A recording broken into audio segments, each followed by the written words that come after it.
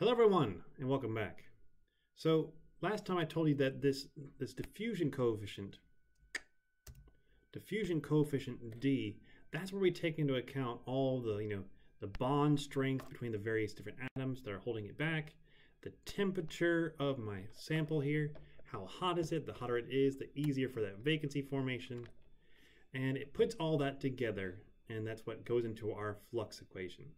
Because before it was just saying, okay, we have a concentration gradient, that's where we're going to get the flux from. But this is taking into account everything else. Now, obviously, as we change our temperature, it's going to be different. So how do we use this equation? Well, we know we're going to have some pre-exponential constant. We've got to figure out what that is. We have this activation energy. We need to know what that is. And we're going to have to solve for both.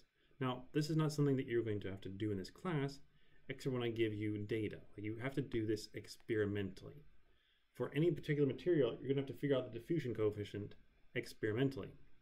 And so what you'll do is you'll actually calculate the diffusion coefficient as a function of temperature. So you'll calculate the flux, a particular temperature. You'll, from that flux, determine the coefficient, because you remember flux was simply equal to this times my concentration gradient. So if I know what my concentration gradient is, I keep that constant.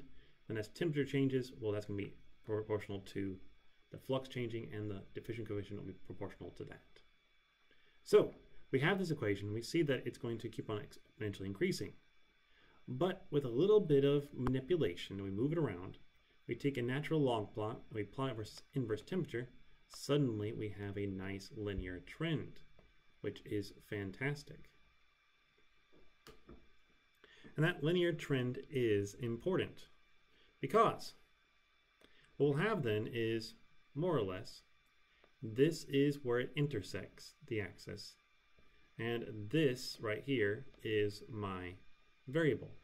And so I can kind of rewrite this. Well, L and a D, that's kind of like Y.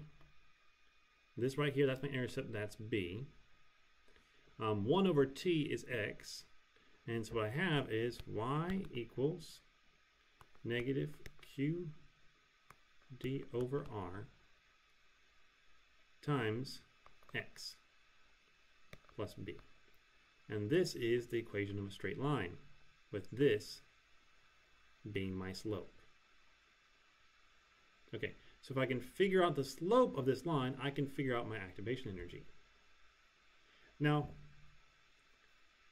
as we know, it's going to be temperature dependent, and it also is going to depend on what two things are being combined here.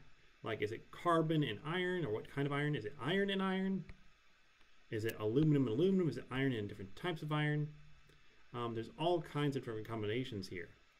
And depending on what combination it is, it's going to depend on how it is affected by temperature.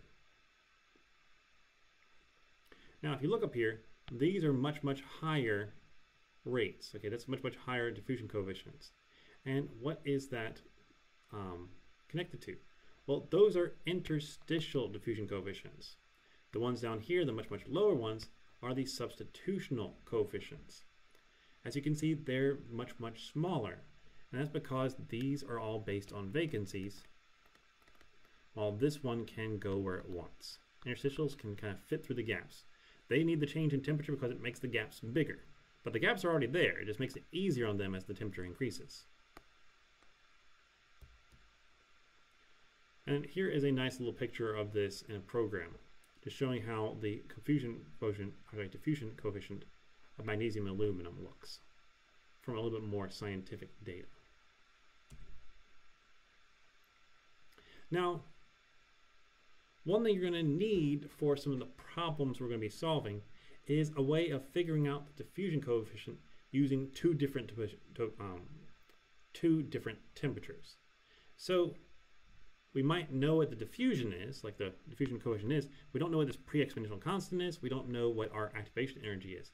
So we know diffusion, we know temperature, and we know it at 2 points. Well, if we do a log plot, we realize that those 2 points should be enough to make a line. This is y, that's x. So we have 2 points, that's enough to make the slope, rise over run. So if I add both these equations together, what I get is log of one minus log of the other.